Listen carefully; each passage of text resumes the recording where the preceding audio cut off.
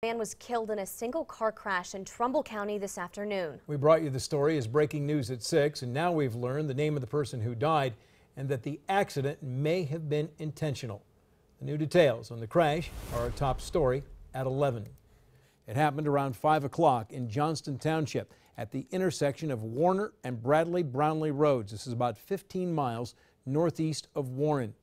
I was at the scene, and you can see the tire tracks started at the stop sign south of the intersection, continued through the intersection and off the road.